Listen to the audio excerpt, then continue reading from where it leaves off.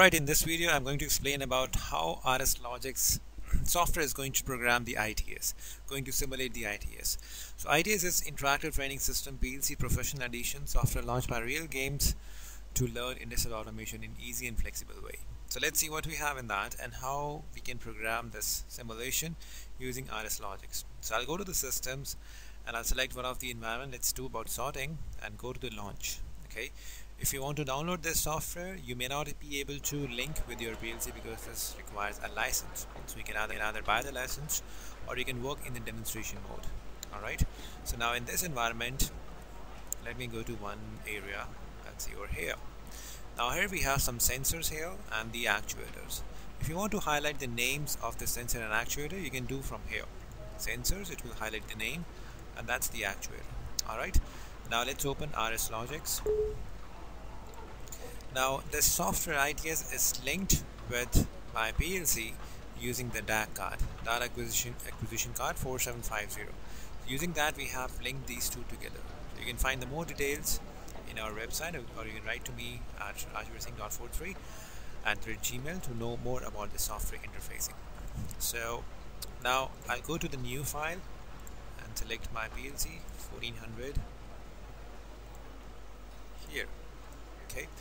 Now if I open the input, let me go to the online first. I'll go to the online just to show you how this is linked together.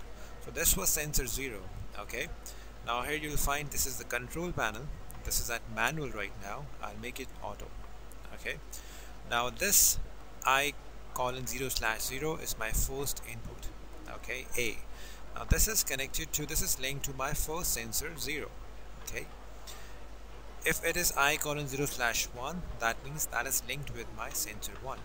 So if I turn on the sensor 0, I'm doing it forcefully. We have forceful mode in the software as well. You will find if I turn on the sensor, this will be on and this will turn on the output, and output in the software is actuator 0, which is linked to here. So what's happening here is all the sensors inside the environment is linked to my inputs of PLC, and all the outputs of PLC are linked to actuator of this environment.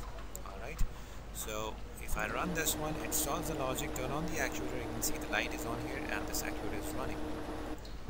But we don't have to do it forcefully, we rather have to do it by these buttons. Okay, or let the sensor get on by itself, not by this forceful mode. But this is just a demonstration how this input outputs are linked. So if I forcefully turn it on from here, this will again turn on my output here. And you can see box is running. This is a forceful on-off mode. Okay. And here you will find this is the second actuator which is not programmed in the PLC, so it will stuck. Boxes will jam. You can remove the force. Now the sensor is on. How? Because this sensor is on here and it is keep on detecting the boxes. Okay. If I turn off the sensor by removing the box manually, you'll find the logic says that output should be off, so the actuator is off. Okay, if I drag the box and bring it in front of the sensor, you will find that it will solve the logic. I'm just playing around. I'll bring it a little more further. Let's turn on my output. The moment sensor goes off, output will be off. So in this case, sensor is on continuously.